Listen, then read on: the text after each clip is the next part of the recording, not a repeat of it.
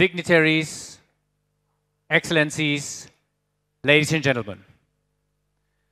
A warm welcome to our open forum, ASEAN. My name is, that's great. My name is Philipp. I'm here with the World Economic Forum. I'm responsible for all our regional summits, but to be very honest, this regional summit, this open forum is very, very special. First, it's really the first open forum at our ASEAN summit, so you are here for the first time. And even we have had some other open forums in Davos or in other regions, this is by far the biggest open forum ever. More than 2,700 young Cambodians are here with us today. That's amazing.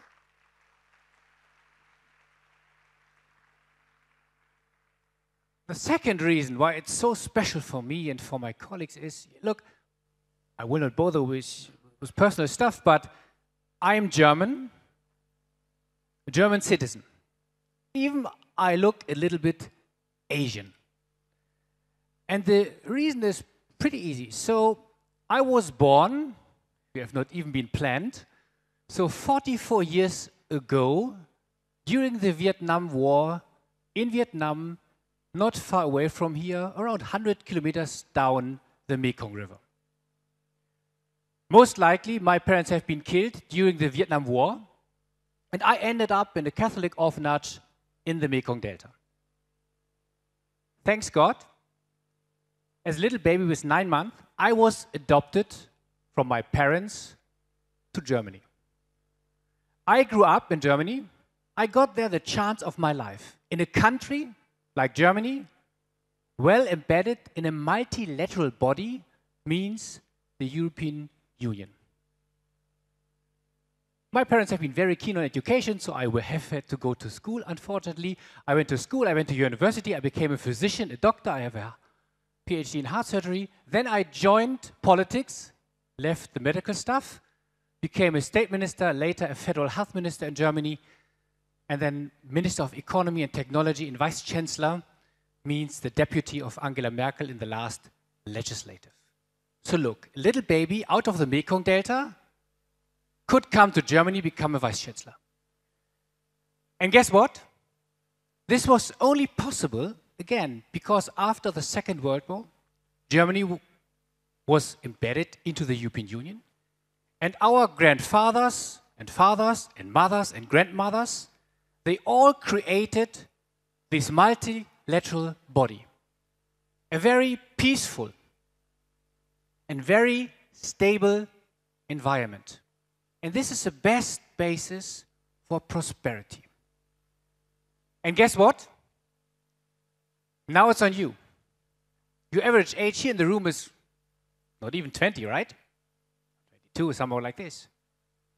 And now it's in your hands. Certainly it's your own way. You have to create the ASEAN community. It's also a multilateral body, already 50 years old. And you can create a multilateral body. I could benefit from values like democracy, human rights, transparency. There was no corruption, rule of law, and again, prosperity. And it's now on you to decide what should be the face of the ASEAN community today. It's your responsibility to create a similar peaceful and stable environment I could benefit from for you, for your generation, and for the following generation. And it's not on us, from the guys here from Europe like me, to give you any advice. Because one thing is pretty clear. The future of ASEAN has to be written in ASEAN. And that's written by you. And you have so perfect, excellent examples here on stage.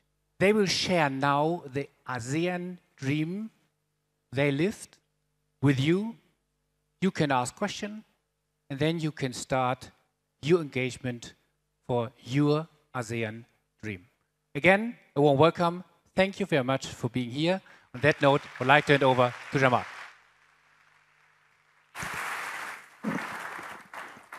Thank you so much, Philip. I think everyone can agree your story is one of truly inspiring stories of our generation. Thank you all so much for being here. I'm really pleased to be here. My name is Jamil Andolini. I'm the Asia editor for the Financial Times newspaper. I'll be your moderator today. I'll be moderating the questions from the audience and asking questions of our wonderful panel here today. So the topic of our session today is it's the ASEAN Dream. So more than half the population, as many of you know, in ASEAN is under the age of 30, which is astonishing when you think about it. Also, ASEAN is the region that has the fastest growing internet population in the world. Every single day in this region, 124,000 new internet users are created every single day. That's really an amazing statistic. Today we're going to hear about the ASEAN Dream of our very distinguished panel. On my left here, your right, is Wei Wei New. And Wei Wei has an amazing, almost as amazing story, I think, as Philip, or about as amazing story as Philip. Wei Wei spent 7 years as a political prisoner in Burma, Myanmar.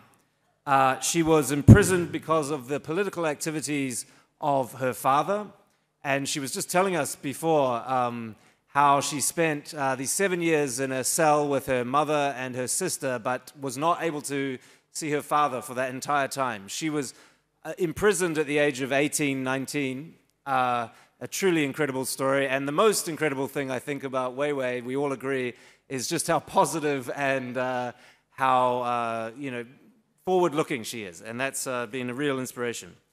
Next to Wei Wei is probably most of you in the room are already very familiar. This is Kalkim Hourn, who is the minister attached to the Prime Minister in charge of foreign affairs and also in charge of ASEAN, so very relevant to what we're going to be discussing today. Thank you so much for being here, Minister, and for helping to organize everything.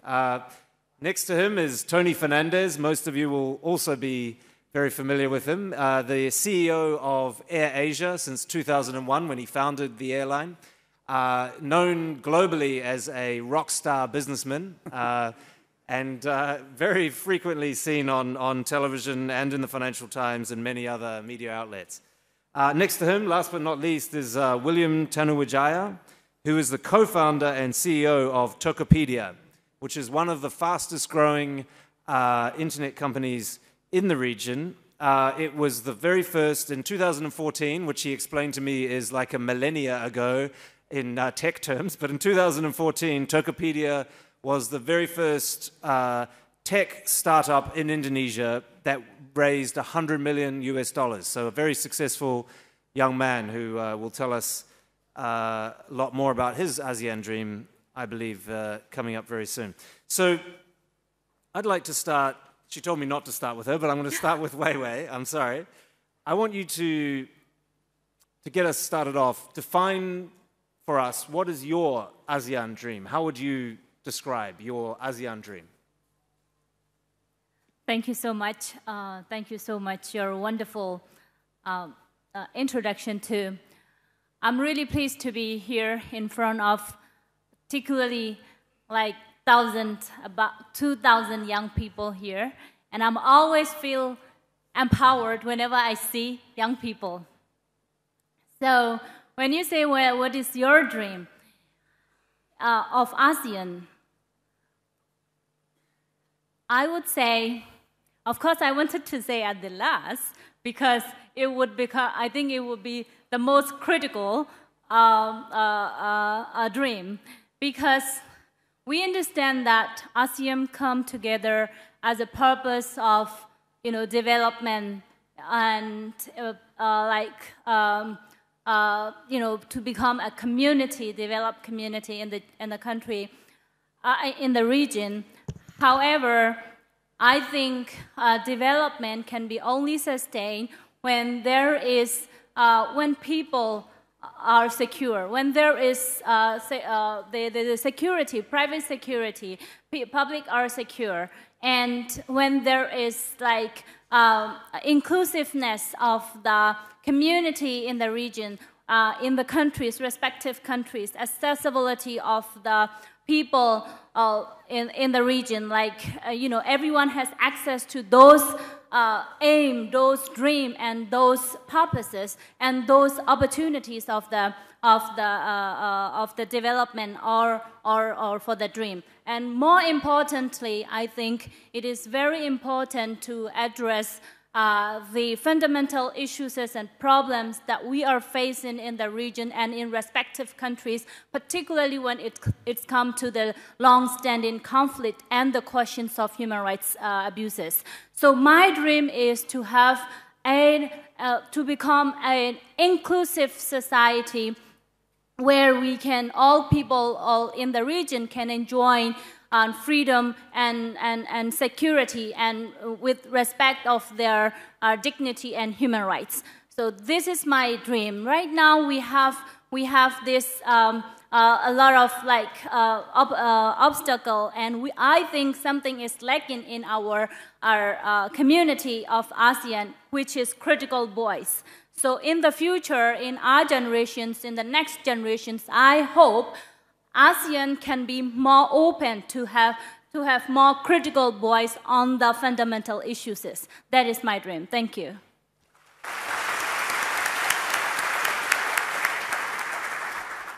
Thank you so much. That's, I think that's a really critical point, that we can't discuss anything if people do not feel secure and they don't have basic human rights, basic access to normal, the rights that you're describing.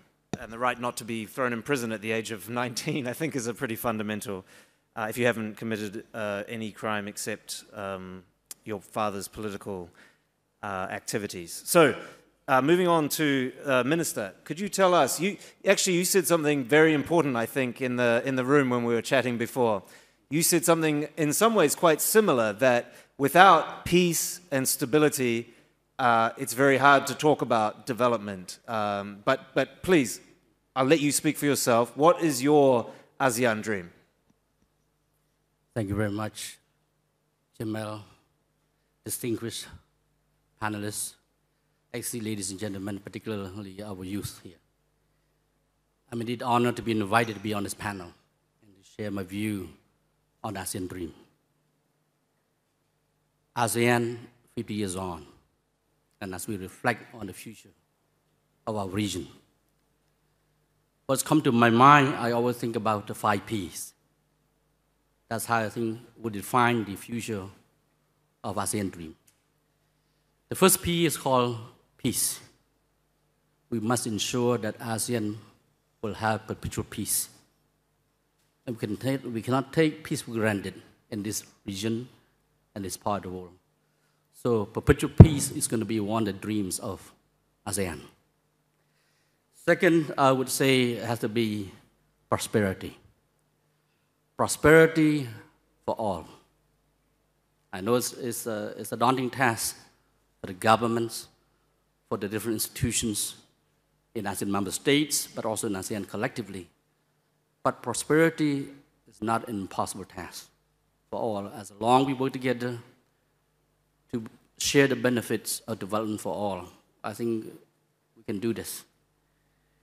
My next P, of course, I'm always looking at poverty. In our region, we still have pockets of poverty. We cannot deny this reality. But poverty elimination is the goal of every government in this region. And that's why we work hand in hand to build a community, a sharing and caring community that will work to reduce poverty in the pockets in this part of the world. And let's go on to my fourth P, and that's progress.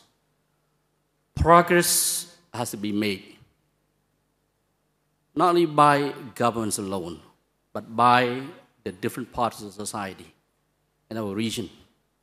Progress in all sectors, from education to agriculture, to trade, and among other things.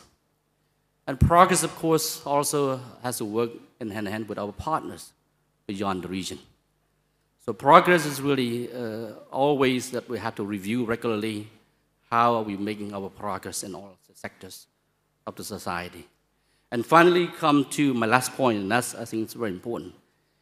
At the end of the day, we must focus on the people. People-centered, people-oriented ASEAN. ASEAN is about people-to-people connectivity. That's why I think this open forum for ASEAN is one way of defining how we reach out to the people. And that's what ASEAN governments have been doing now, is to reach out to the people, particularly the youth, who represent the future of this region. And I think all of this is that we cannot take for granted what we have been achieved, what have already succeeded up to now. And we have to thank the forefathers of ASEAN. And of course, the current leaders who have strived very hard to maintain peace, stability, and security. And that's why we've seen in the case of Cambodia, we've seen the Cambodian miracle, the ASEAN miracle. We have peace, stability, and security, so that now we can focus a lot more on development, on sustainable development, on how to bring down poverty, how to maintain peace, focus on education, that every person should have the right to education, for example, and decent jobs and skills. So I end with that. The future rests in our youth here. They have the best opportunity now because their parents may not have been able to enjoy the same opportunity that they have. Today, our youth have the best opportunity to capitalize on. They have the future ahead of them. And of course, once again, we cannot rest on what we have. We cannot take peace for granted. Thank you.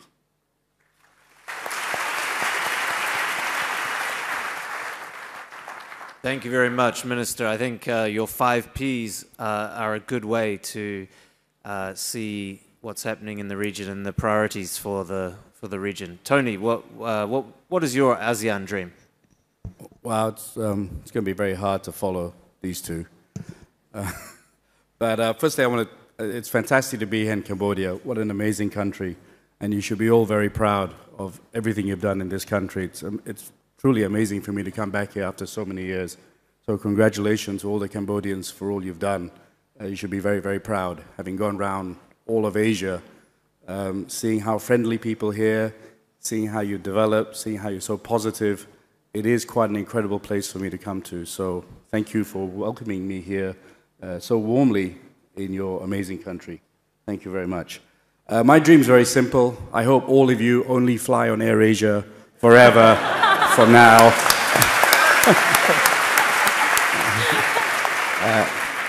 That's it. Thank you very much. No. Look, when I started the airline 15 years ago with 2 planes, not a lot of money, but a dream. And I love the title about ASEAN Dreams because I'm a dreamer. I believe that without dreams, there can be no reality. Without pushing yourself and saying you can do it, nothing will ever happen. And over the last 16 years, we've grown from 2 planes to 200 planes. In the first year, we carried 200,000 passengers, and this year we will carry 63 million passengers. And it's been an incredible ride because what we saw when we first started AirAsia was this amazing 10 countries called ASEAN. Everyone was focused on China and India, but we said if we could build an airline that connects ASEAN and makes it a smaller place so that the people of ASEAN could get to know each other better, then what an incredible business model we could create. And so that's what we've done. And of the 60% of destinations that we have started, of the 100%, 60% are destinations that have never been done. And of those, the majority are within ASEAN, making ASEAN a smaller place. So my dream is for the people of ASEAN, if I take YY's point, to be more inclusive, to get to know each other better. I think what Minister said is ASEAN has been successful in putting peace together. We have a very peaceful region over the last 50 years. It's now moving that and taking that peace and building more economic prosperity and using the 700 million people that live in ASEAN to benefit from each other, to bring down the barriers, to open up the non-tariff barriers, and create a huge economic powerhouse that can rival India and China. And at the same time, I believe economic growth leads eventually to better human rights, more openness, and a better quality of life. I feel very strongly about human rights. I sit on the Council of Amnesty, and so I think economic prosperity can't go without human rights as well. So my dream is that really, if we were to be honest, what does ASEAN mean to the population of the 700 million people? I'm not sure it means a lot. And I hope over the next 10, 15 years, as ASEAN becomes more interlinked, that ASEAN becomes to impact more people in this room and in Malaysia and Indonesia, etc., and that all of our prosperity grows and of our quality of life grows as well. And in 15 years' time or 10 years' time, all of us will feel special about ASEAN, that it's more than just a word, and that we've all benefited from ASEAN. And of course, don't forget, please fly on AirAsia. Thank you very much.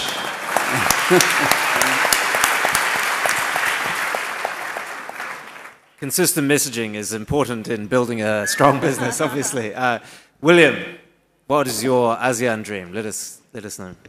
Yeah, thank you, Jamil, and thank you, Cambodia. This is my first time in Cambodia. It's a privilege and honor to me to be here amongst such an amazing panel. For me, my ASEAN dream is to continuously be a part of this hopeful generation with a very strong sense of purpose. I wish to see more of the three types of group. The first group is aspiring politician in this region that can set a very high bar of a standard, a new standard that inspiring the whole generation and the next generation that being a politician is to serve the citizenship. To build a very open and clean government and to bring prosperity for the region. The second thing that I wish to see more is the rise of entrepreneur, a business leader with a very strong sense of mission. Today I'm actually a fan of Mr. Tony Fernandes' leadership and his organization. AirAsia, for example, is not only with a very strong sense of mission where everyone can fly, but today can transform to be an iconic organization that represents Southeast Asia, that represents ASEAN Dream. I wish for the next generation to be able to witness and see more that the next Walt Disney, the next Google, the next Tesla, Facebook can come from Southeast Asia, for Southeast Asia. And I really wish to see more individuals that as a Southeast Asian, do not wait for an excuse, do not wait for a role model so they can drive a change, but they can pick a challenge, they can pick a mission that core to their heart and really be that driver of change. So today we have like Wei Wei. She doesn't wait for a role model to set her pace or her mission in life. She can be that role model. And I think that we are that hopeful generation. So, and I really wish to see more Southeast Asia that can dream with their eyes open. If I can continuously be in that group of hopeful generation, that is truly my Asian dream.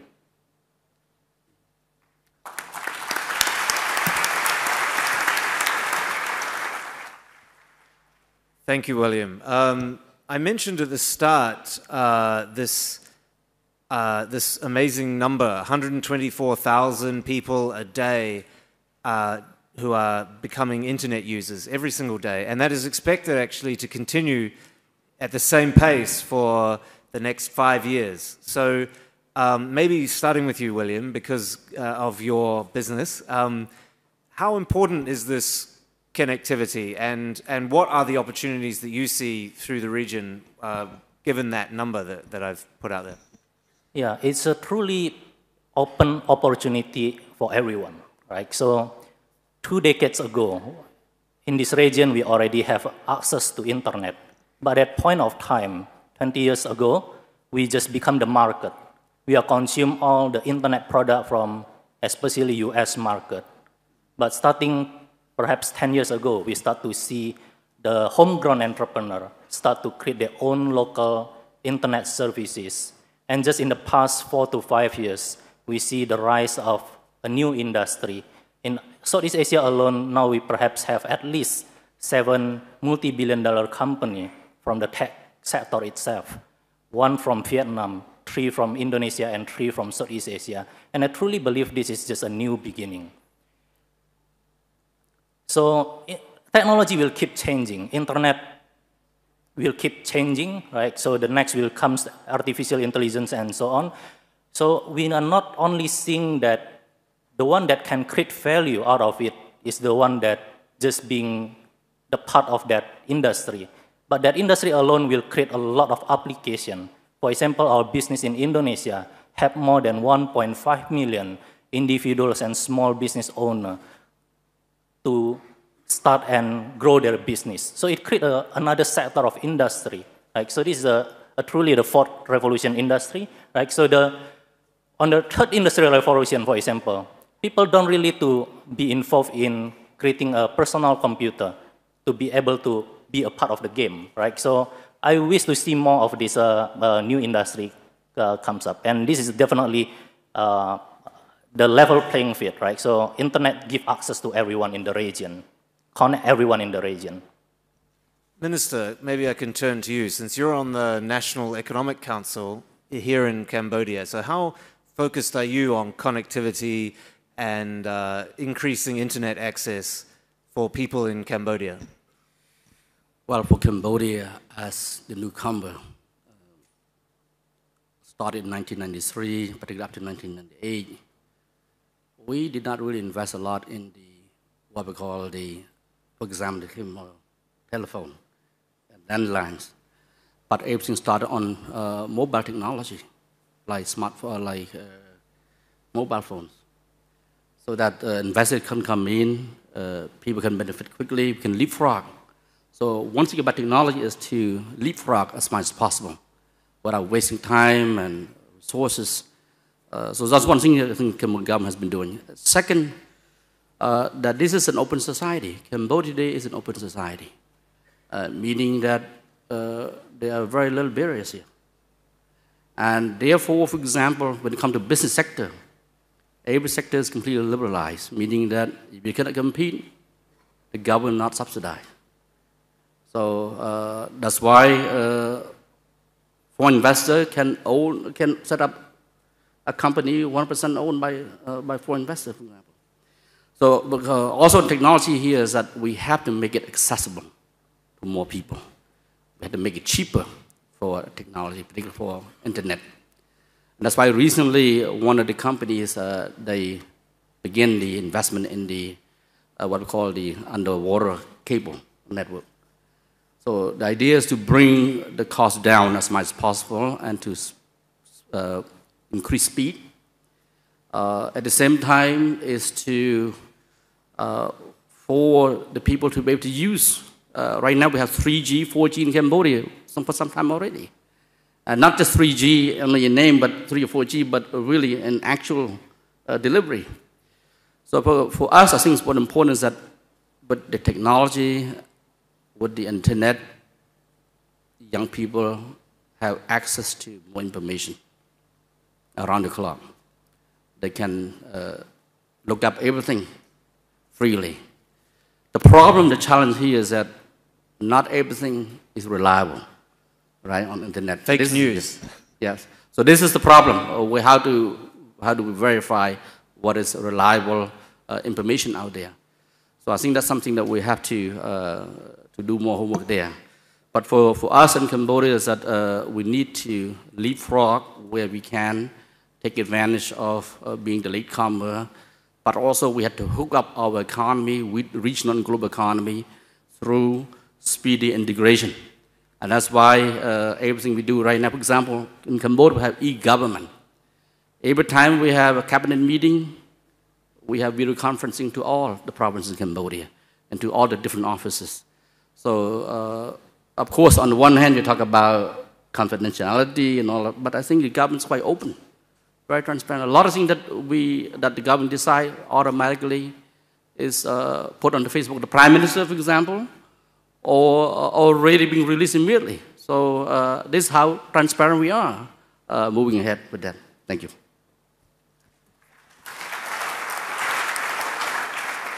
Thank you. I'm going to take Tony's lead, and I'm going to say, if you want reliable information, you should buy a Financial Times subscription online. Your very fast internet connection in Cambodia, you'll be able to read it perfectly. So, Tony, maybe you could tell us a bit about how your industry, which is quite a traditional industry these days, how are you being disrupted by technology, by the speed of connectivity in the world at the moment? I mean, I think the internet is the most exciting thing for ASEAN because it's giving us a chance to leapfrog more traditional industries and compete aggressively. So AirAsia started, we were the first airline to use the internet, and that's how we were able to compete against the bigger airlines, Singapore Airlines, MAS, etc.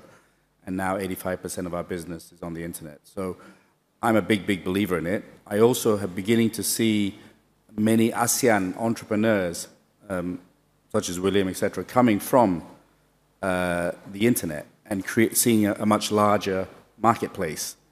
You see Grab Taxi, you see many of these companies going across their borders much quicker, partly because I think governments haven't regulated, so it's enabled entrepreneurs to be much quicker in building these internet businesses. And so I think the whole digital revolution is very exciting for ASEAN. It should be very exciting for the 2000 younger generation here, because there are lots of budding entrepreneurs. I think ASEAN must be driven by entrepreneurs. It's got to be.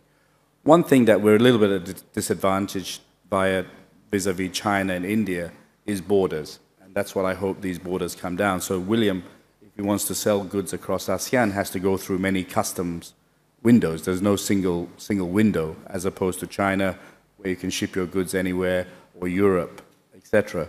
So I think that's something ASEAN has to work harder on, so there will be more Williams and more entrepreneurs coming through that can take the size of the market.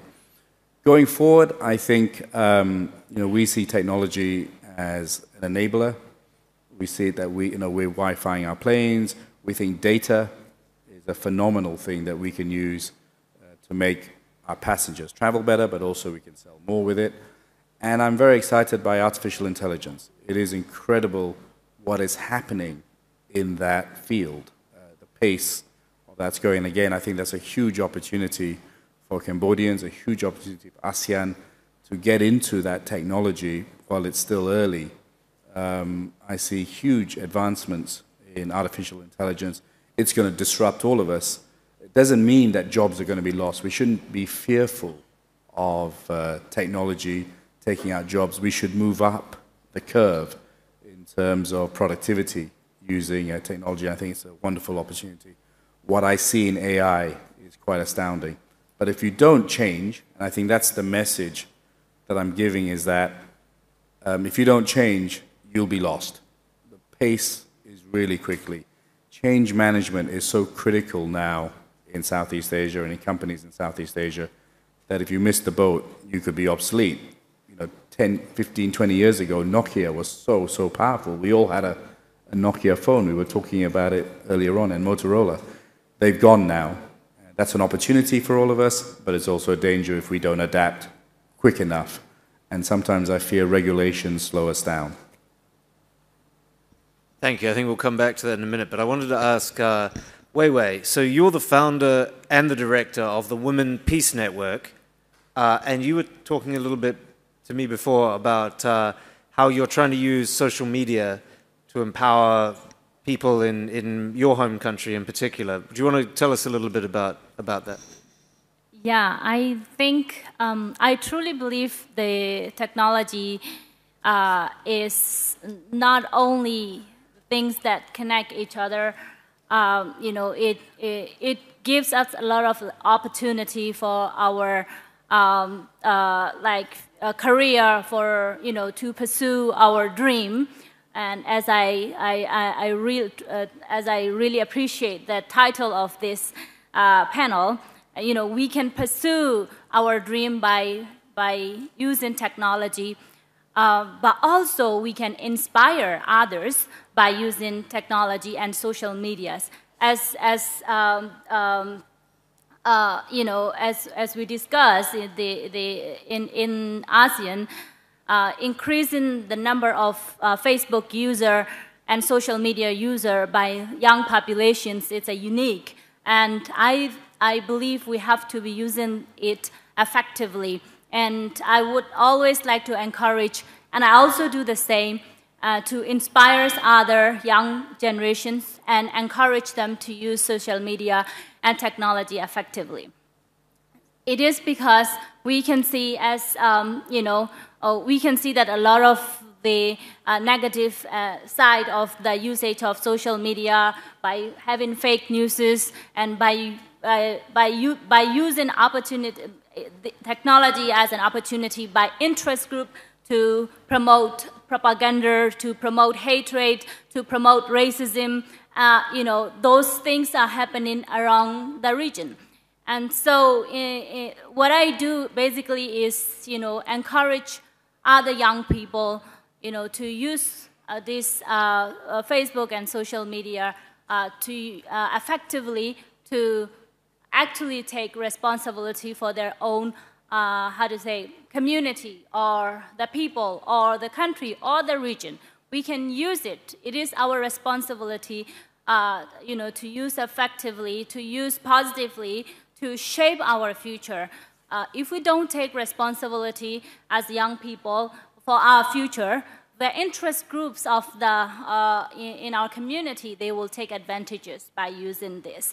So basically, while in Myanmar, while we have this violence against Muslims or, like these communals and also this discriminatory violence happen. And there were a rise of nationalism, basically led by some, even Buddhist monk who we respect a lot. So there are a big critical situations there were, and it's continuing. The rise of this, nationalism, extreme nationalism, something like that. And what we do is come up as a positive messages by using social media, showing evidences of friendship among diverse community, like friendship between diverse ethnic groups and religious groups, and honoring those friendship in social media by saying that here are the example. We prove as an example without even saying it. That by giving stories and examples of relationship that people have, and then we prove that here we have the good stories, we have a good relationship, we have been living together, and we've been living peacefully, and we can live together continuously. We shouldn't be afraid of diversity. We shouldn't be afraid of others who we don't like. This is how we like to take responsibility for our community by using social media positively, by being with responsiveness, by having full commitment to our community. So that is why I think, we have to be using this technology as an opportunity to shape our future and to pursue our dream, as well as to inspire others. For example, like for me, I do inspire actually many young people in my community and in the country by just using technology, social media, by saying what I want to say, by showing what I am doing as an example. And like in the past, we know that like leaders of the countries, business leaders, political leaders, they have to use a lot of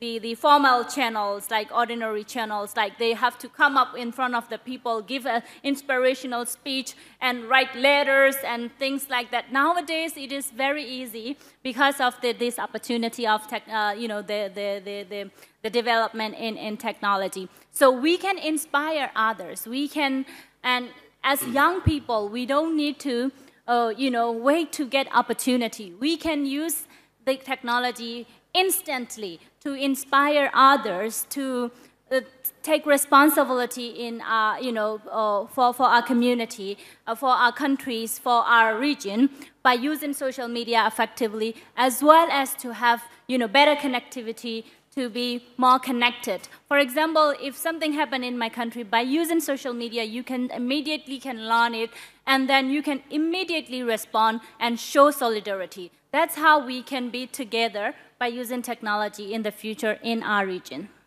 Thank you.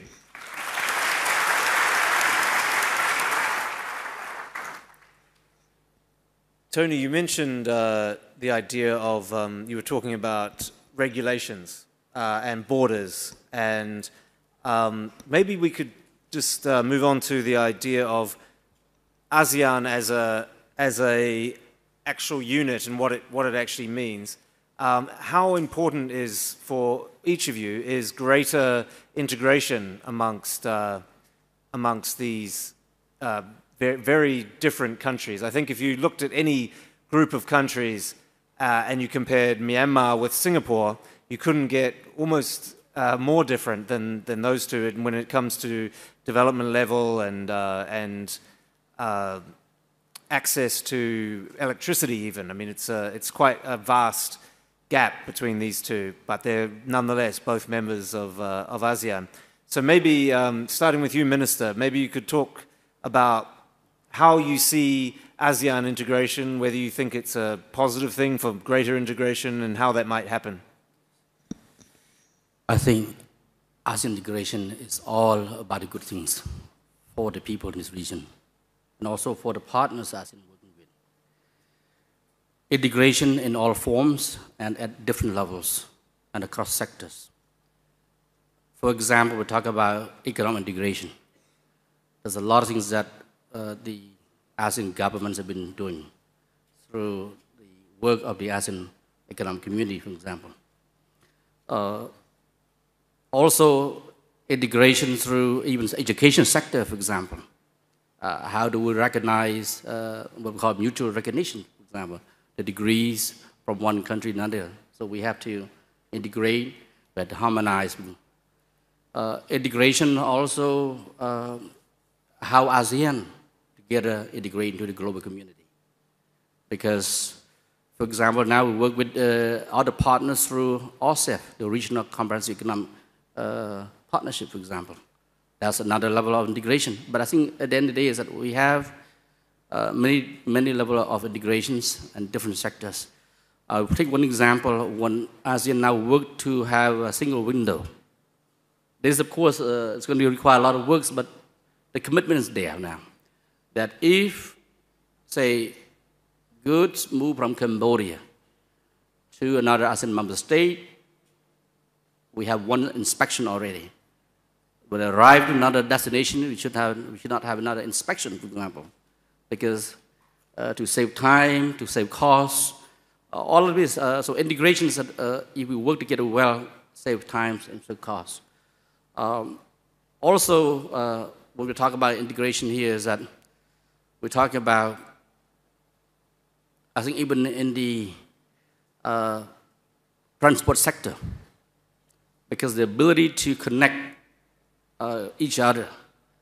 And I give an example. Before, when we travel within the ASEAN zone, we have to, for example, in the case of Cambodia, if we want to go to Manila, we have to stay overnight in KL, Singapore, or Bangkok. But today, we don't have to stay overnight. This is because of increasing connectivity and integration through infrastructure integration, but also integration through the harmonization of legal frameworks, for example. That's another thing. Also, people to people, because now in the ASEAN zone, we don't need visa, right? More than 600 million people can move freely within the ASEAN zone without visa. And that's being done because of the integration in this region. And this will continue to speed up. We're going to gain more momentum. We're going to see more benefits, not only for the current generation, but also for the young generation, the future generation, that integration will benefit all. It will benefit everybody. Also, for example, integration through labor mobility. We can move around now. Of course, at the moment we talk about skilled labor, this is what we have in the ASEAN Charter. But mobility is there in the ASEAN zone.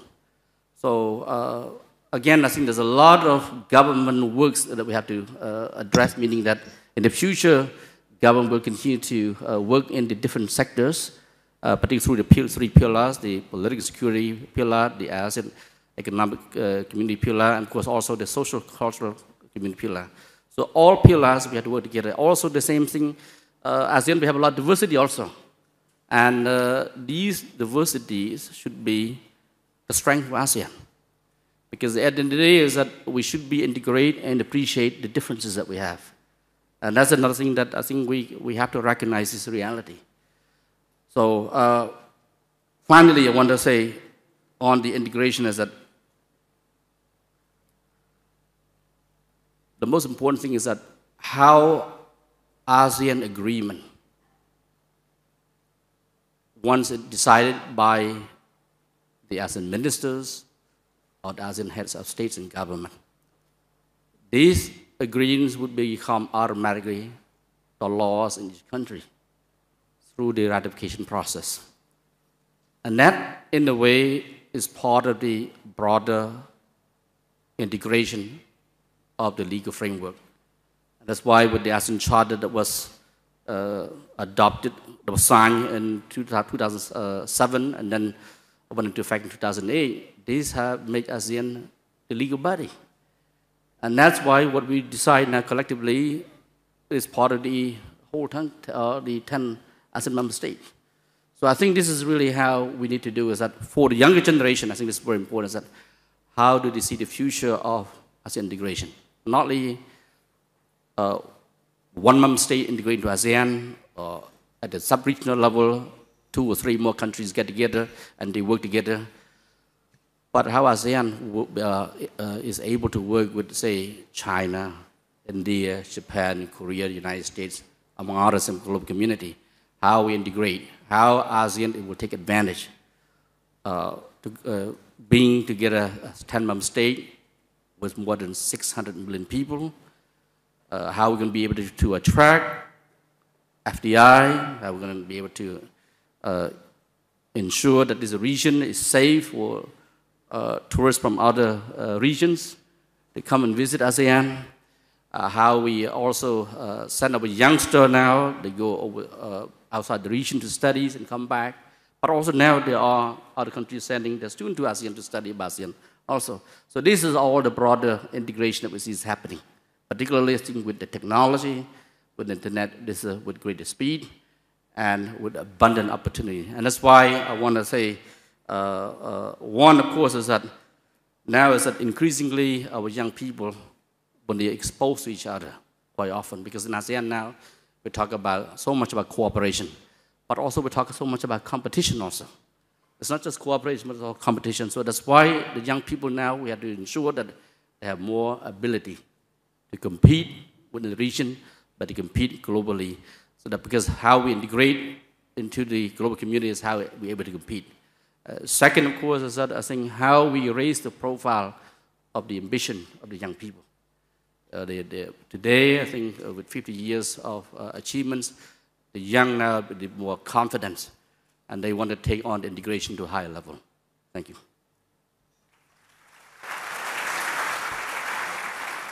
Thank you, Minister. You've given us quite a positive view, but maybe, Tony, you could tell us what ASEAN still needs to achieve when it comes, from your perspective, in particular, what ASEAN needs to do better.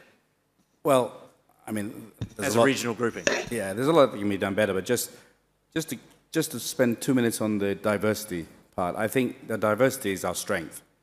And I think, you know, within 4 hours of ASEAN, there is such diversity, there is such richness in culture, and that is what we've exploited. Within our own company, we have a Thai CFO, our head of communications in Indonesian. We've just hired a very senior Cambodian to be in our marketing department.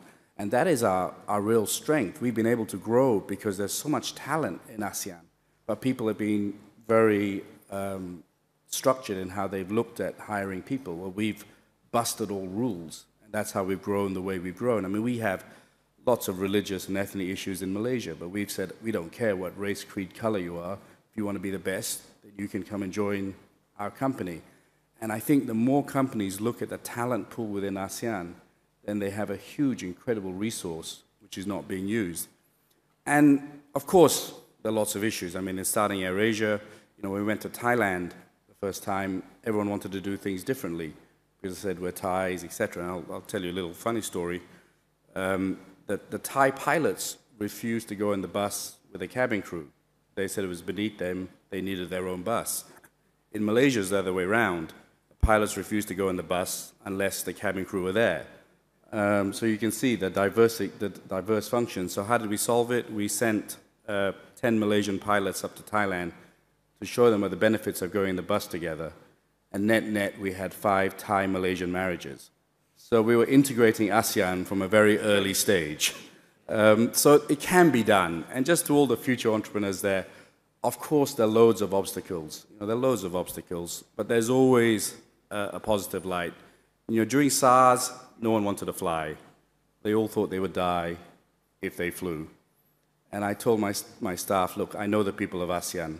If you put a fare low enough, they will risk their lives. Okay, 800 ringgit to Phnom Penh, I'm not flying. 80 ringgit, who cares? I'm flying. So you contributed to the spread of SARS, is what you're saying. Yeah, correct. So we're a tough lot. We're a tough lot. But as I said, the thing that I would really hope ASEAN will improve dramatically is the ASEAN Secretariat. I think it needs more budget. I think it needs more expertise there. As a company in ASEAN that operates, we would love to go to one body to say, here's our suggestions, whether it's harmonization, whether it's human rights, etc. And I think, ASEAN right now works on consensus and goes through 10 countries, and it takes a long time. And I'd hope that more power was given to the Secretariat so things move quicker.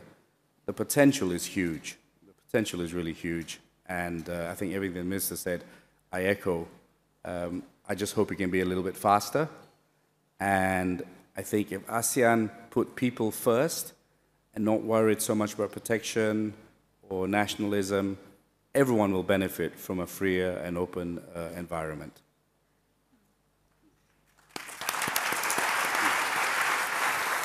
Thank you.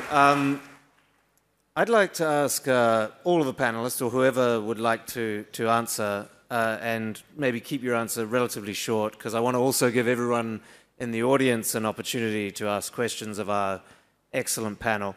But how important is democracy? When we look at the US in particular, but many countries in the West, the idea of Western democracy maybe at the moment is a bit of a tarnished brand. But how crucial is democracy and the political freedom to choose your leaders when it comes to development and integration? I mean, how important is that to you guys? Whoever wants to answer, really. Who wants to go first? I mean, Indonesia, maybe William. You might not think about it, maybe, but... oh, yeah, democratic country. No? Tony, would you? I think democracy is fundamental. I think what was said earlier, being open to criticism, it's just like my company. Right now there are many airlines that are similar to us, named after animals. We have lions, we have tigers, we have all kinds of airlines like us. But that makes us better. Competition makes us better. And monopolies are bad. And I think democracy allows more competition, allows more criticism, allows a check and balance. And I think it's no secret that the freer a country is, the more creative thinking there is, the more openness there is. For whatever faults America has, and it has many, it is a fairly free society, and yet they're always reinventing themselves and coming out with Google, coming out with Facebook. The creativity is there. So I think democracy is fundamental. It's a good check and balance. It provides competition. And I think us in ASEAN should be open to criticism going forward. And just like us, we've got to be open to criticism. If we drag a passenger off the plane, we'll be hammered. But we don't, by the way. Don't worry, we'll look after you very well on AirAsia. Wei, would you like to? Yes, I think this is my favorite question. However, I like to answer. For me, democracy, it's about participation, and democracy, it's about the will, the consent of the people, where people can took part in all process, particularly in government, in governance system, how they want to be governed or how they are going to govern. They have to be able to make their own decisions by all people, inclusion, participations, and freedom. It's a key in democracy. If we have these things in our systems, in individual countries, and as a region, if we have more, I like the statement from Minister that we celebrate diversity and we respect and maintain diversity among the region. Likewise, I think it's essential to have this diversity and reach regionally. We have to promote diversity, respecting others, like recognizing others, which can only be done by inclusions and by participations and by respecting people, like desires of freedom. So, which is again democracy. So by having democracy internally can enrich our ASEAN aim and goal more effectively. We can really achieve like sustainable development. That is why it is vice versa to have democracy, freedom, political freedom, like freedom of expressions and participations and respecting diversities and promoting diversity, recognizing all the groups, inside the countries. It's essential to have, it's essential, and again, it is essential to promote democracy in each country, and that I believe, can lead our ASEAN shape to a lighter future. But now, as I mentioned earlier, there are some certain problems of, like talking among the ASEAN leadership,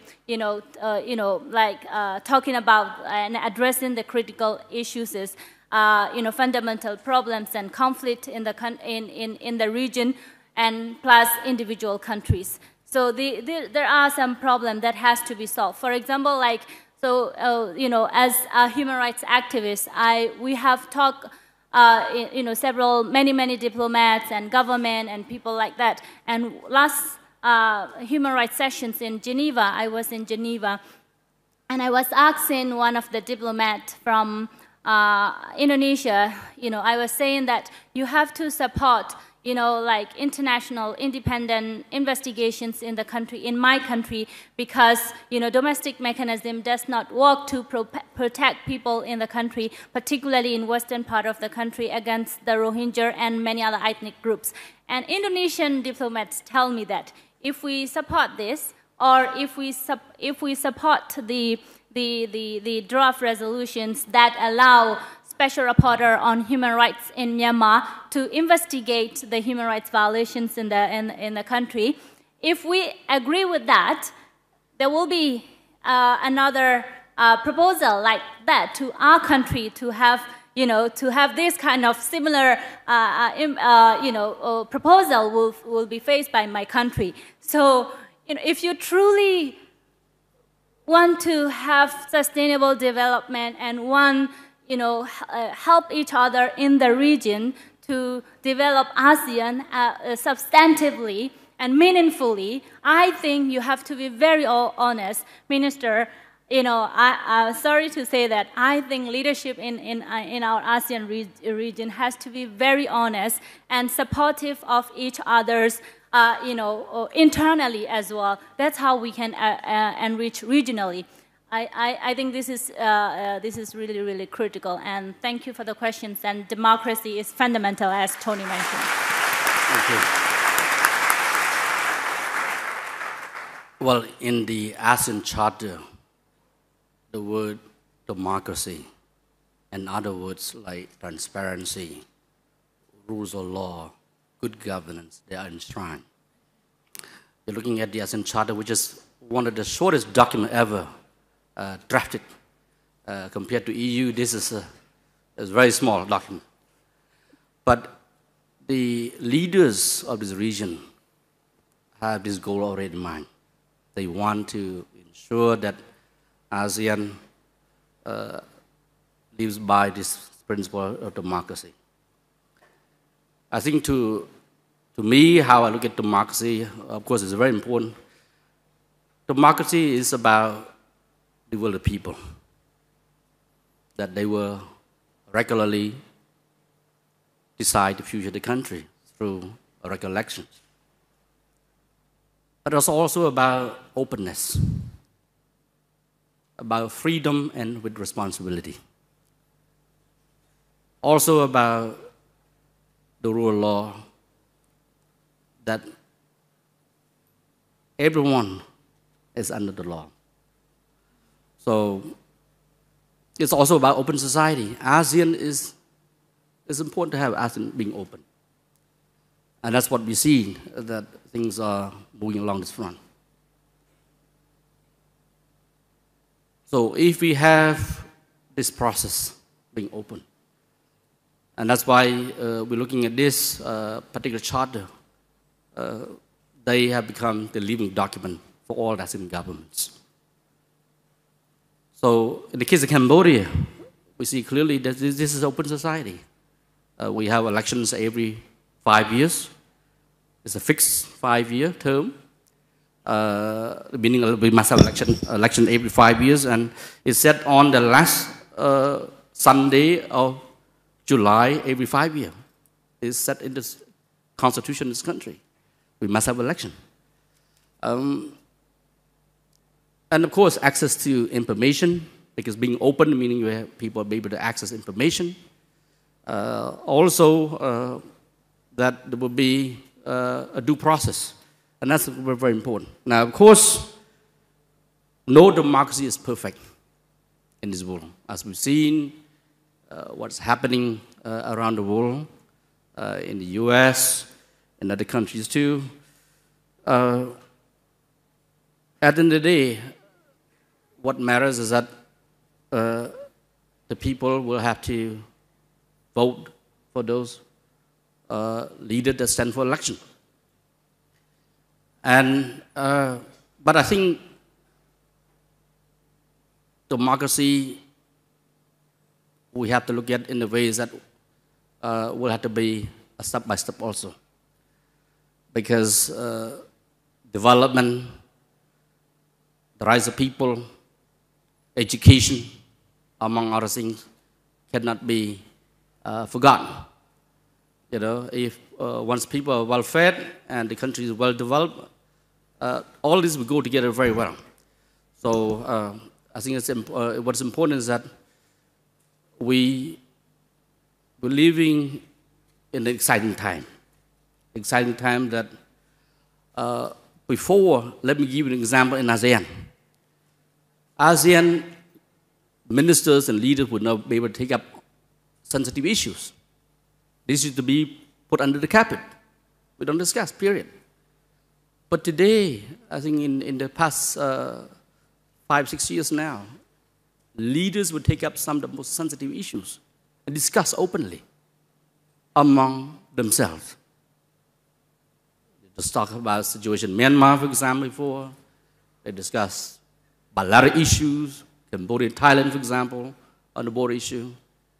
That would not happen before. Before, on the issue of human rights, you know, we don't discuss much.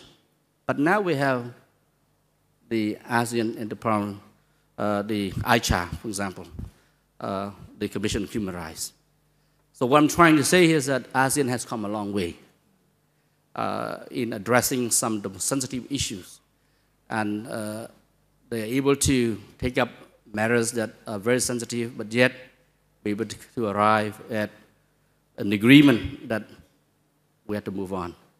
So I think in this regard, I think is that the progress is there, and I'm sure ASEAN governments will continue to build on these achievements on human rights, on democracy, on freedom of expression, all of this, these are looking back at the ASEAN Charter there, and I believe that ASEAN will continue to make more successes and achievements on this front. Thank you. Thank you, Minister. So, we're running out of time. I want to give the audience a chance, some of the 2,000 young people in the room, a chance to ask a question. And there's someone very quick, put his hand up, his or her hand up. I can, waving at the back, at the very, very back. Maybe I'll give that person, since they were so precocious, got their hand up first. Yeah, with the red shirt. Is there a microphone we can give to that person to ask a question? Hello. Run. No? Hello. Thank you very much. Okay. Thank you very much to all of our speakers here. This has been very interesting. My name is Naishka. I'm with CNBC. Minister, I have a question for you in particular. You talk about democracies and the importance of access to information, which we all know is very vital for Southeast Asia. Could you talk to us a bit more about Cambodia in particular and its treatment of government critics? Because we've seen quite a number of episodes over the past year that have raised speculation about the government's treatment of critics as well as political activists. So I would love to hear more from you about that. Thank you.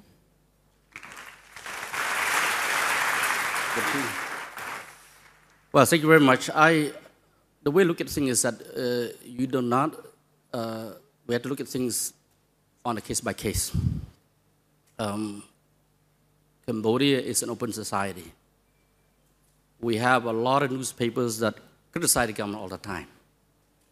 Look at whether Phnom Penh Post or Cambodia Daily or other newspaper, for example, even the Khmer language newspaper, which is fine. They've been criticizing all along for many years now, decades. But there is a law that there's a limit to how much you can criticize without evidence, for example, because you cannot just go around defame individuals, for example. It's a free society, but yet we have law. Okay? And you don't want to play with law. No one can play with the law, because if you play with the law, you get into problem, for example. So I think what is important is that, you know, if you're looking at all what's happening, I would say these are different isolated cases, not really putting together as this is a government crackdown on human rights and critics of government. Because then why the government has to provide all this access to information? Information on the cabinet meetings, on the decision of government. And what we always say in Cambodia, there's nothing secret. Once decided, it's being published immediately. So I would say that, again, the rule of law is important. We have to emphasize the rule of law, because without rule of law, democracy is chaos. It's anarchy. All right? Because you cannot have organized anarchy. That is a contradiction. So I think what's important is that everyone should have a fair hearing, fair trial. All right? Once they get into this process, it's important that they have a fair trial in the process. Media, of course, is an open media. They report as they wish. Again, I think if you look at ASEAN member states,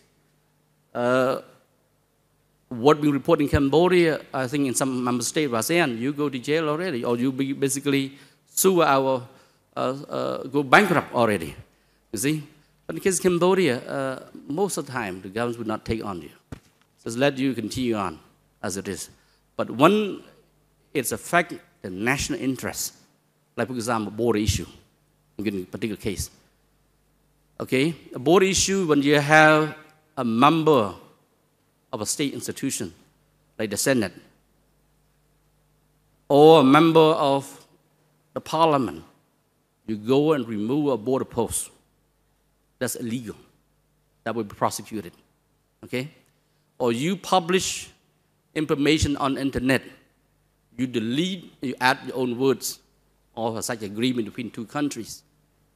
You cannot do that, okay? And that's what happened is that certain individuals, they have run to the law because they went on the internet, they able to access a particular document, and they doctored that document. And then, because this affects the security between two countries, for example, and also the interests of the country. And that's why I think within the rule of law, within the law, the government will have to take responsibility to sue individuals between the court of law, before the court of law, okay? Which is normal in any country, right? So I would say that it's not so much a government crackdowns against critics, but the government selectively choose cases that they believe that affect the national interest, the security of the country, and that's what the government had done, is to take individual, go through the due process of law. Thank you.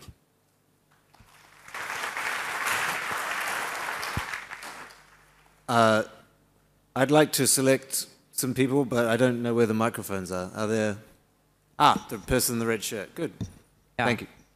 Hi, my name is Sarat. I'm part of a startup in Cambodia.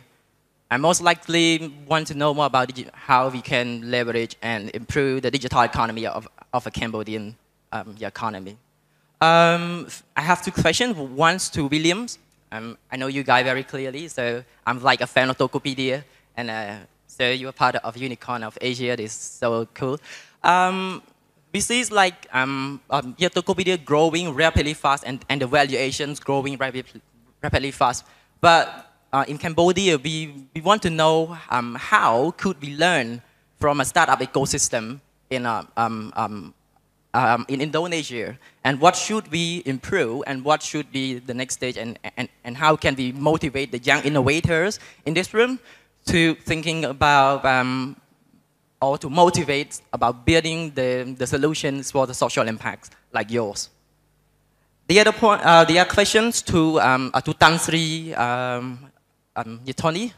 I see a lot of disruptive innovations coming every day. I see the AI is coming, and then we see like Hyperloops or Hourn in China. They are going to launch the drone taxi in Dubai soon. So, do you think that those people would be affected to your company or not in the future? And how do you think about the innovative innovation in Southeast Asia would change in the next 10 or 20 years? Yeah, thank you so much.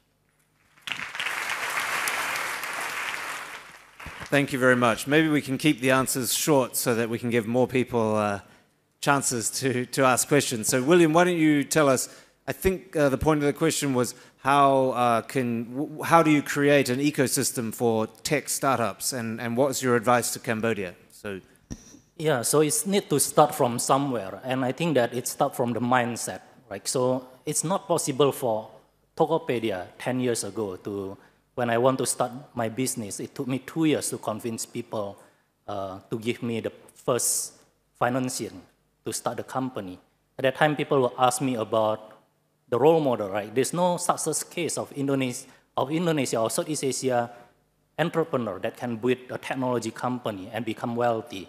All the successful businessmen is start from mining or like natural resources and so on, right? And there's always a competition is so big. You need to compete with all the global players. Internet is borderless. So even though internet bring opportunity, but we are still living in a very skeptical environment, right? So it's a very challenging, and people back at that time asking about your education background, your family background, and so on and so on. But again, if you come from this mindset and see on the opportunity side, internet actually is the era of underdog.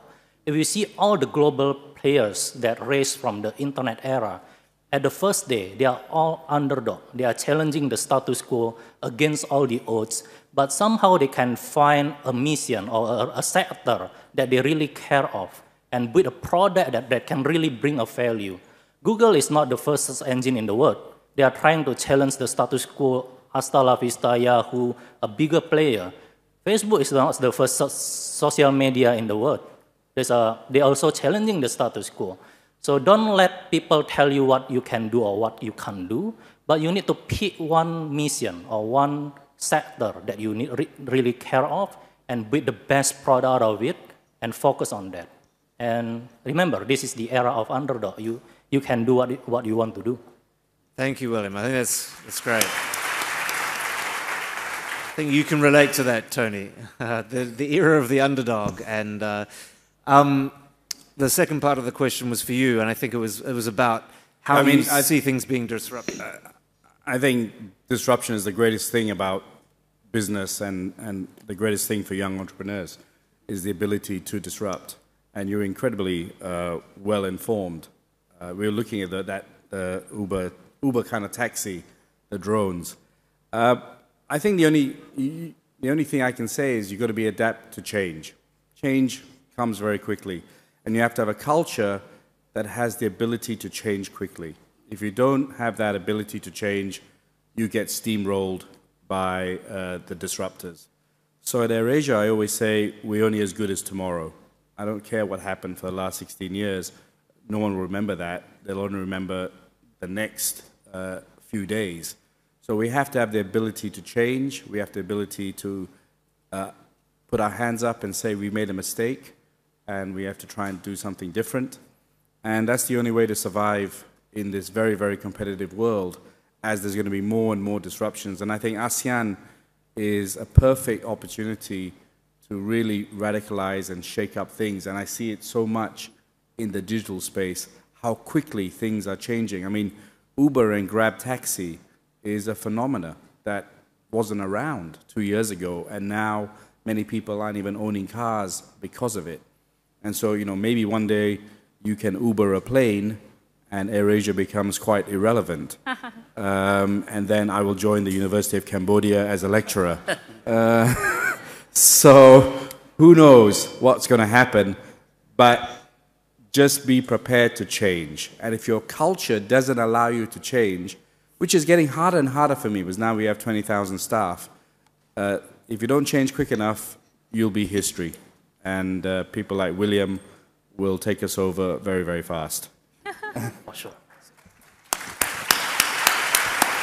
I have a question in the front here, if someone can bring the microphone. Sorry to make you run around, but... It's pretty cool how there's so many questions. Really good. Someone down here, just giving everyone a chance. Right in the front, sorry, front row. Past the red line. Thank you. Rami Sharaf, Senior Vice President at the Royal Group. Thanks so much for the panel and thanks for the World Economic Forum. We talked about integration. We talked about connectivity of people. I want to combine both, and I want to talk about integration, but to break down the people and to be the voice of these 2,700 young Cambodian seeds of the future leaders of this country. For them, ASEAN is a slogan. For them, ASEAN is a dream, and this is actually the name of the session. How can we sincerely get the young Cambodians who are striving to play a role and to be part of this youth integration? If it is by academia, if it is by technology, if it is by exchange, if it is by internships, if it is by being contained in some startups, because these guys need the right platform. They need a solid platform that can convince them that ASEAN is a dream to be achieved and not ASEAN is a dream to be fantasized about. Thank you so much, and the question is for the panel.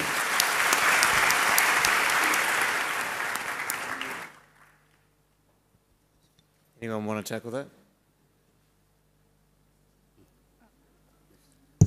Okay. Tony, why don't you go ahead? Yeah.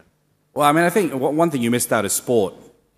You know, I hope one day there'll be an ASEAN Football League where Cambodia United is playing Kuala Lumpur City versus Surabaya United, etc. I think you're right, as I said earlier on, is ASEAN just a slogan? But I think the platform is there, and AirAsia grabbed the platform. Number one, you've got to be strong in your own country. Let's be real. ASEAN, you can't just suddenly say, I want to be ASEAN. You've got to have a platform in your own country as your platform. But ASEAN gives you the ability to grow outside your country into a much larger market to compete with the giants that are going to come. And I don't think we should block the giants from coming in, because I think we're as good as those giants that are coming in. So number one, for a Cambodian entrepreneur, the equivalent of William, who's starting, so let's say he's starting the equivalent of Tokopedia in Cambodia or an AirAsia in Cambodia. So the first start is be good in your own country. And then you have the ability to grow it outside to a 700 million market. And I think that is what this dream is about. It's not about just in your own country of a population of 20, 30, 40, 50 million, but the potential of reaching a 700 million market, and then, as the minister said, to take that success to go to China, India, North Asia, and the rest of the world. I think that's what this ASEAN Dream is about, and we hope the leaders of the 10 nations start lowering the barriers to be enable that to happen. You know, as a small point, Minister, I've been wondering why it's still called the SEA Games, why we don't call it the ASEAN Games. Because, and people will say, well, Timor-Leste is there, so that's why it isn't. But I'm sure Timor-Leste wouldn't mind it being called the ASEAN Games. So I think the answer, sir, is that it's not about just going to ASEAN straight away. It's about step one, building a business or a organization within your own country, but then using the ASEAN platform to build a multinational. And I think that's what we hope the ASEAN leaders will facilitate more, and that there'll be very many more entrepreneurs like the guy in the back wearing a red shirt that looks like AirAsia. Relentless. I love you. Promotion. Thank you very much. And you know what? You know what? Because you're wearing a red shirt, if you see me at the end of this, I'll give you a free ticket to wherever you want to go. Whoa. Okay?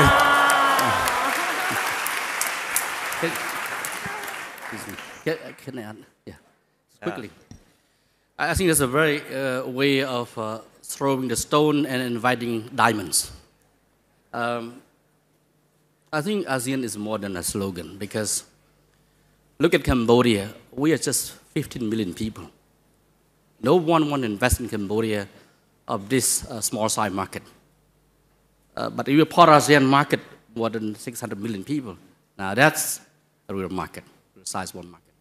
So that's what we've been doing, is that we had to take advantage of this. It's not a slogan. Second, ASEAN member states have agreed already when their nationals encounter a particular, when they're in a dangerous zone, say a zone of conflict, then the embassies that base ASEAN member state based in that particular geography, that country, will be able to provide real assistance to the ASEAN nationals. So that's another real thing that we could do also. This is, it's not slogan, this is real things now. We have an agreement signed by ASEAN member state that they will assist ASEAN nationals in conflict situation where they have embassy, for example. That's another example.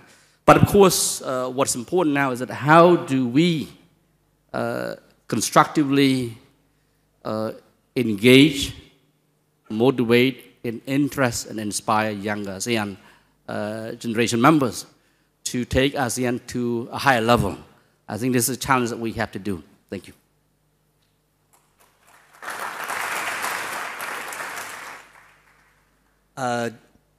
Do we have another question here on this side near the front? I can only see an arm, but come forward, the arm's sticking up. Why don't we? Yeah, thank you. Yes. stand up and tell us who you are, please, and then ask us a question. Good afternoon, panel and audience. My name is Sok Thuyen. I'm from Panya Sastra University of Cambodia. I have one question to all panelists. While in regard the ASEAN integration, do you think what is the pro and con of the ASEAN integration in relation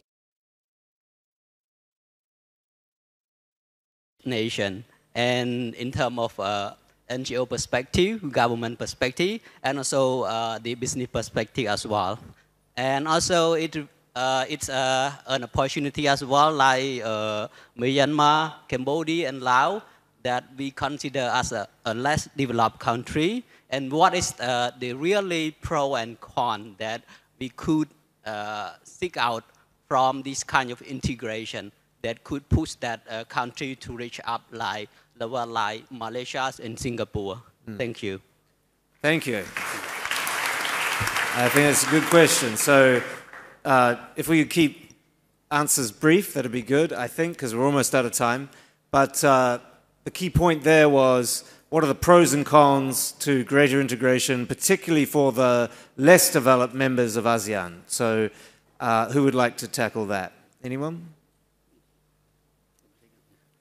Minister? Yeah. Well, I mentioned a lot already about pros.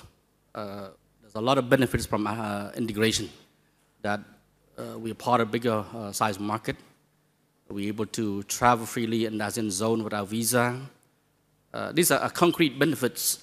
Also, your degrees being recognized eventually in our ASEAN member state. You're able to move around and work freely in our, if you have skills, you have degrees in our ASEAN member state. These are some of the concrete benefits now for individuals in ASEAN, for ASEAN nationals.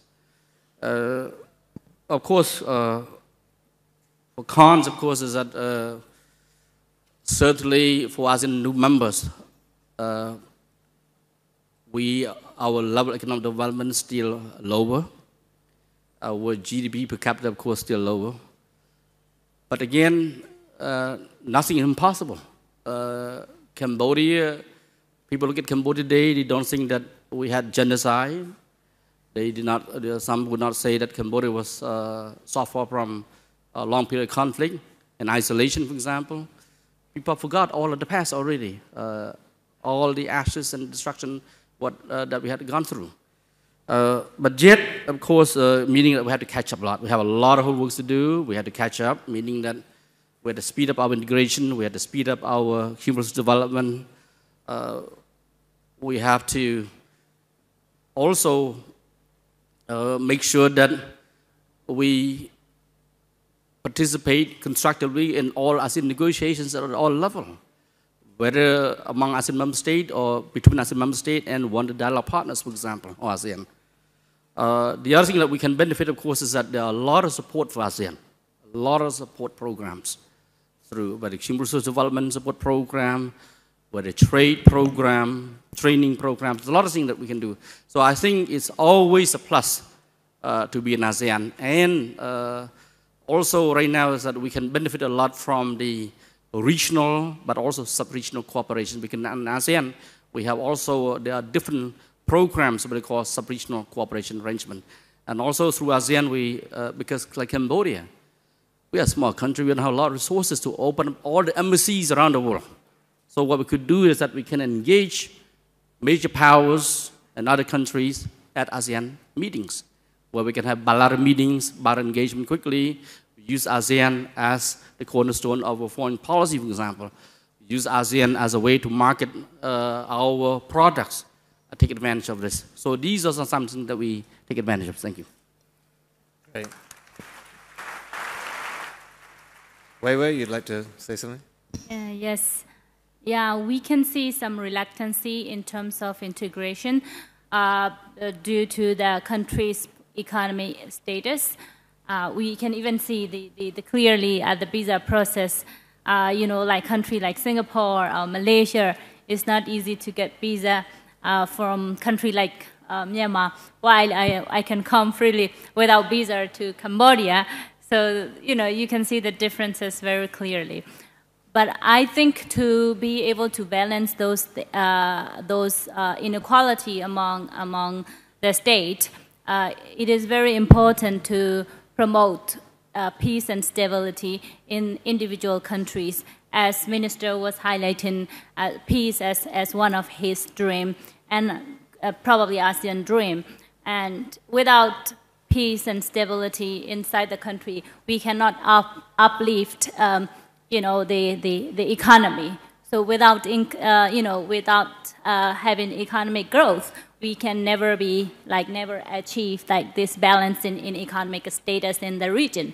So that is why I'm emphasizing that ASEAN member states has to support each other's countries to really bring peace internally. That's how we can bring peace and development internally as a region. That is one thing. And the other thing, your questions about the gap between young generations and older generation.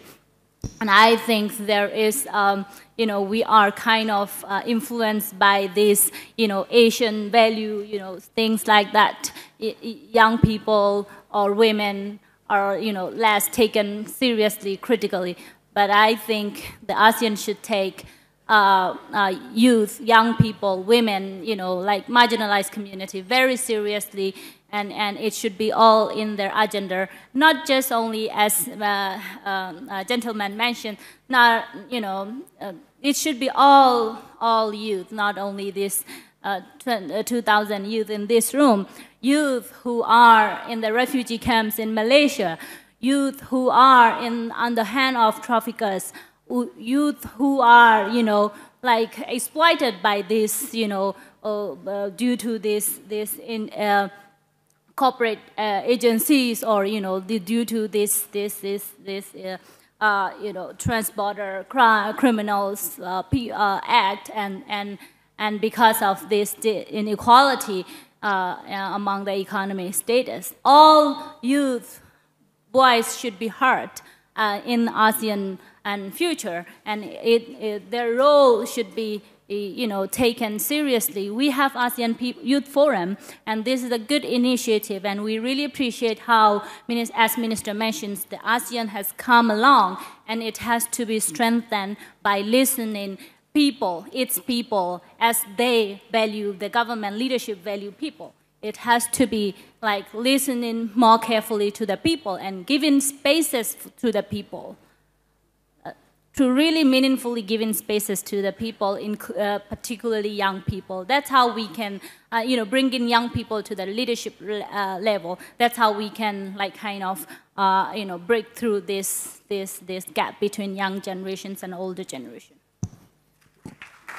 Thank you. You have something last to say? Not an ad for AirAsia? No, more ads for AirAsia. Just a real quick one.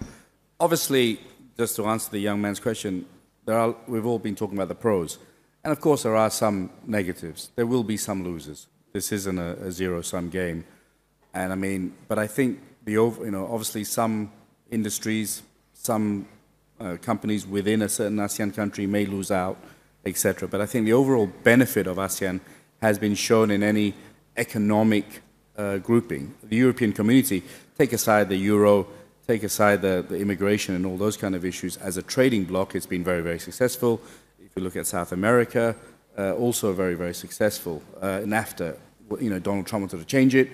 2 weeks later, he said no, because it has been successful. So there are lots and lots of benefits. And just one small point, there were no female pilots in Southeast Asia. We were the first airline to have female pilots. The other day was history. Captain was female, co-pilot was female, wow. All the cabin crew were female, and all the passengers were male. That last bit's not true. So we have taken diversity all the way, and I fully endorse that. So thank you very much. I like to have humor like you. All the conversations having a little bit of humor, so inspiring. And I will fly. I will promise I fly. There we go. I've won one passenger over today. Two. First one was free. I'd just like to, that's unfortunately all we have time for. Thank you all for coming. I'd like really to thank the really great panel. this remarkable and inspirational young woman, the Minister for being a good sport when we got into some tougher topics, Tony for your relentless marketing and, and humor, of course, and William, thank you for your story, which is really a great one as well. So thank you all very much. Can I have 2 words? 2 words? Sure. My last 2 words is that please love ASEAN.